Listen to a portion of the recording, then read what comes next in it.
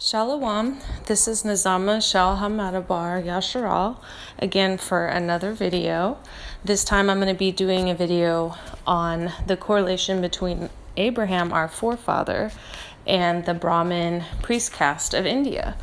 But before I do that, I'd like to go ahead and give a shout out to the 12 tribes of Israel scattered to the four corners. All praises to the Most High, our power. For the Most High, our power is one. So having said that, let me go ahead and quickly mention that I did promise a viewer I was going to be talking about the wisdom of the Kabbalah. And I also had the intention of doing a video on Kundalini, because both of these topics are very misunderstood and propagated as something satanic or evil, based on the fact that a lot of the pagan cultures and communities have adopted or stolen rather them and attributed them to their own deities and their own culture. And so we're left believing that, oh, well, this is the source of that, so it must not be the Most High. That's far from the truth. It's just been tainted. So I will touch on that, but in this video, I'm going to be speaking on Abraham and the connection between the Brahmin Priest Caste of India. So basically, Brahmin is the ultimate reality and is the creator and separate and independent of the creation, but yet also part of the creation, as the creation itself emanates out from Brahman. And so Brahman permeates all of creation.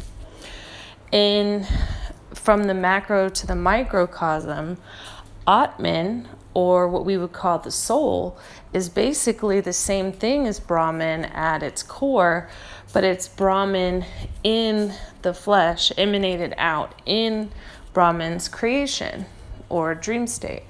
So this is the basic belief system of Brahmanism. There's a lot of overlapping similarities with Hebrewism. I've also posted some pictures of that in the video as well, and some articles on the bottom. But I'm sure you can already recognize some of the overlapping similarities based on that description alone. As Hebrews, we believe that our power is one. We're also told that the Most High, our power, which we are children of, that we are also gods because of that, going back to the whole Brahman and Atman. Okay. So that's what Brahmanism believed. Now, the Brahmin Priest Caste was the priest caste of India responsible for teaching spiritual principles and protecting the spiritual principles. So when the Brahmin caste fell into idolatry, which they did, and modern Hinduism is a very good example of that process. They went from believing in Brahman as the ultimate one reality to worshiping the emanations outside of Brahman that came forth from Brahman, instead of looking at Brahman as the principle, which is the ultimate reality, which creates, sustains, and destroys. They started to worship those individual emanations or aspects as amorphized deities, as what you would call Brahma, Vishnu, and Shiva in the Hindu tradition. And before that, they were into fire worship of a deity, a nature deity called Agni, which was their first ascension into that idolatry. So as we know about our forefather Abraham, is he was very much against idolatry, which is why he burned his father Terah's idols and he left the Brahmin priest caste community. Now, something I want to point out is something that's still the case to this day regarding the caste system, as the names of the people that are in the caste system are often reflected by the caste system they're in. So Abraham or Abram, which was the original name, connecting to the Brahmin caste system as he is connected to the priest caste. This also explains that when Abraham left the community because of the idolatry they were in and was seeking the Most High, he took all of that spiritual ancient wisdom with him. And because he forsake the idols that the rest of the priest caste had gotten into, the Most High continued his covenant with him. He considered Abraham a friend of the Most High because he sought the Atman or the soul and the Brahman as a result. You know, how we'd look at it from that Brahmin perspective. So that is why we are called the nation of king's priests. It's not just because we're from the line of Jacob and that promise was made to us. It goes back even further. Abraham himself was from a very special select bloodline or caste, going all the way back to India. So it's all connected.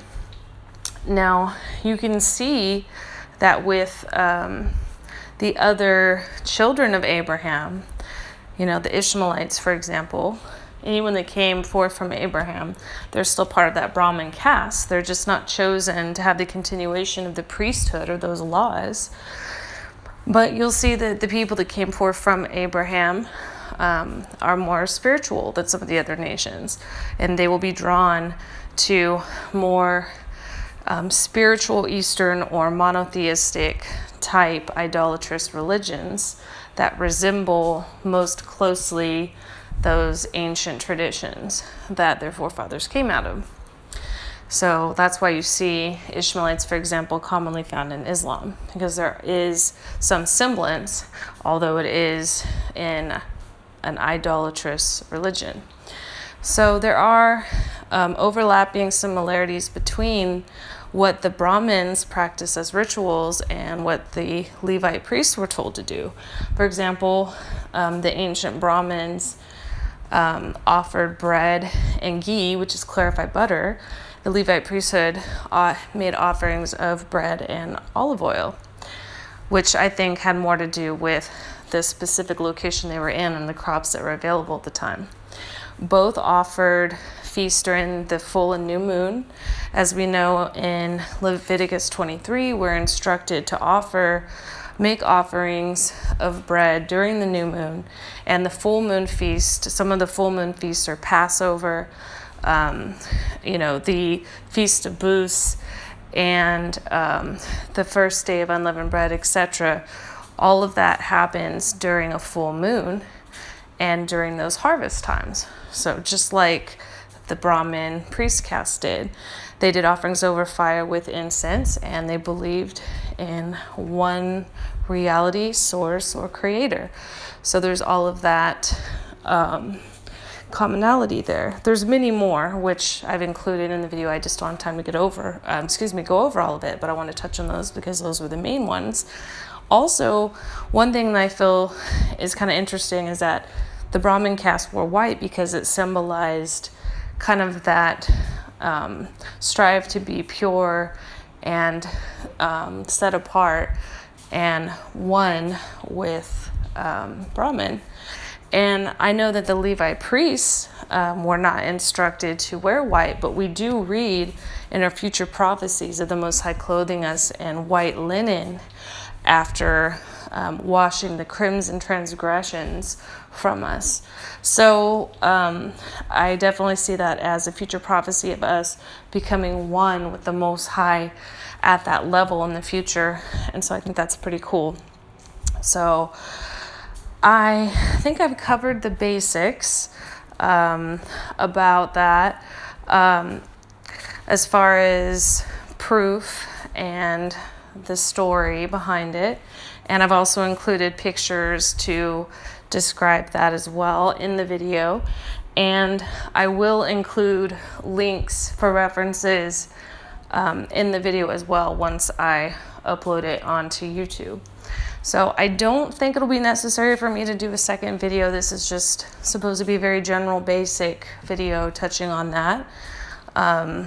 Just because I feel it's important for us to understand the more distant roots, because there's a lot of conjecture, a lot of missing information because of the oppressor and the lengths that the oppressor's gone to hide our true identity.